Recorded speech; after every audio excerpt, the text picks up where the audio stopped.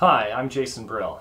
I'd like to take 2 minutes of your time to talk to you about a study recently performed at the Red Duke Trauma Institute at Memorial Hermann Hospital in association with the University of Texas Health Science Center at Houston, one of the busiest trauma centers in the United States. The study compared the use of Group O whole blood for the resuscitation of injured patients, as opposed to standard component therapy, meaning red blood cells, plasma, and platelets reconstituted to resuscitate a trauma patient. The study was a prospective observational study, so no one dictated which patients would receive what products. Clinical judgment decided the individual resuscitation of any one trauma patient. We examined all patients from 2017 onward.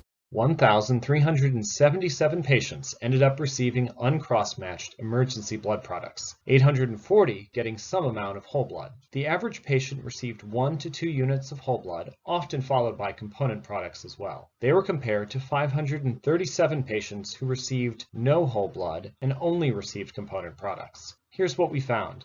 The patients who eventually did receive whole blood were more severely injured in general, and they arrived to us in worse shape, with lower blood pressures and higher lactate levels. Despite this, they showed similar survival to 30 days compared to the component-only patients. Because these baseline characteristics differed between the groups, we then performed a propensity score analysis. In this analysis, whole blood transfusion remained associated with increased survival, decreased requirements for transfusion volumes, and fewer days in the hospital. The concept of transfusing whole blood to injured patients is not new. But after the 1970s, as fractionation into component blood products became the standard practice, they became the generally available products. We think our study argues for a return to earlier transfusion practices, in which whole blood was transfused into trauma patients who are, after all, bleeding out whole blood. I'd like to thank you for your attention, and I hope that you read our article in its entirety. My co-authors and I look forward to your comments. Thank you.